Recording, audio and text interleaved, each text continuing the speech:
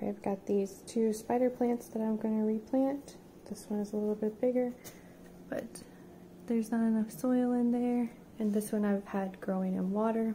It's got some really great roots on it, but it's time to put it in soil. The soil I'm going to be using today is this. So here's the pot. This one is going to go into this pot, and this plant is going to go into this pot. Start by adding some soil to the bottom of your pot. Gently squeeze the pot to remove the pot. This one doesn't have very many roots, so it was easy to do. Probably could have left it in that other pot a little bit longer. Then you put it in, and you add soil. Put your ugly pot in the cute pot, give it a good water, and enjoy your newly potted spider plant.